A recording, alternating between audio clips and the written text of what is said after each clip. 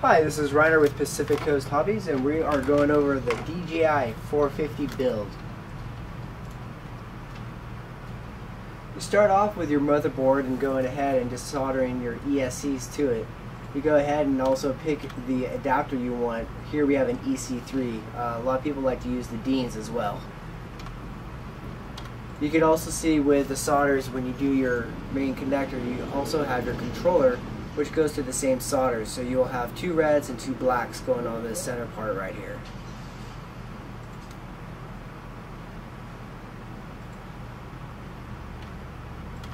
The next step is getting your motors together. And also make sure when you mount your motors that you use the correct screws. These are the 3x8s. Once you get them mounted, go ahead and run the wires, and we go ahead and we run the wires through the first grid, and they'll end up looking like this.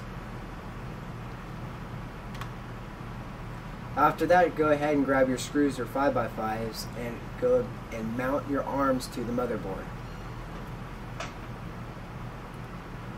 When you mount the arms onto the motherboard, go ahead and run the ESC cables down the center.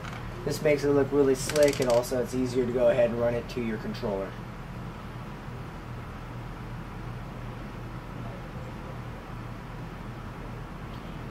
Now, wiring the ESCs to the motors, you're going to notice that with one set we have them crossed and the other ones are ran straight across.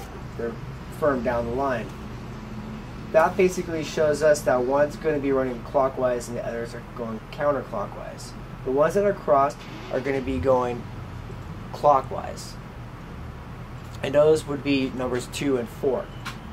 Numbers 1 and 3 go counterclockwise. You can verify this by going ahead and putting a piece of tape or just feeling the edge. And once you are done getting them wired correctly, we just use nylon ties and put them onto the arms. From there, go ahead and take your NASA controller and put it in the center of the motherboard. Make sure that the M side is facing towards your front. M through M7, that basically says your motors. Your first motor is M1.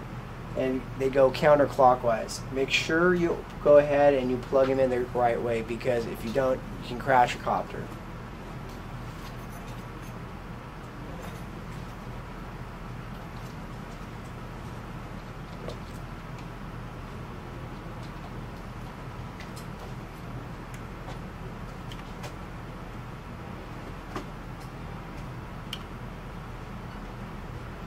Now go ahead and start putting your wires into your receiver.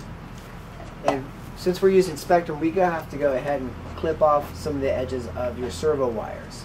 And they will fit like this. Also make sure you plug them in the right way. You'll notice here that the lighter color of the cables are facing us.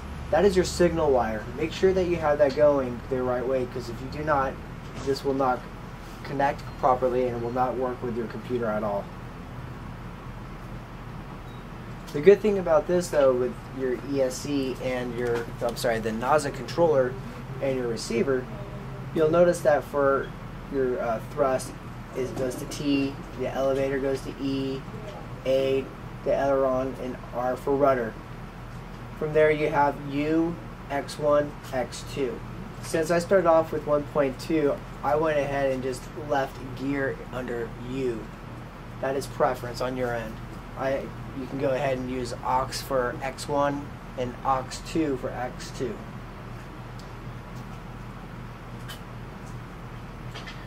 We like to go ahead and put the receivers on the arms. It gives you a little more space, and you can also see how slick it looks.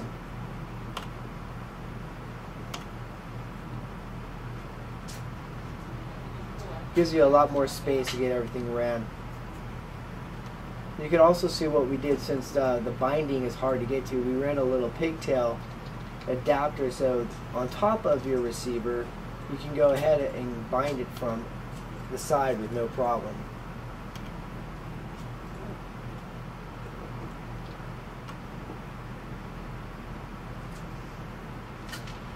From there, go ahead and put your top shelf on, the top part of your receiver, and then if you have your GPS, you can go ahead and mount. And the last part is making sure your controller and your GPS are connected properly. You want to make sure that when you plug in your receiver, it is goes into LED, and your GPS goes on the other side. And it looks like that.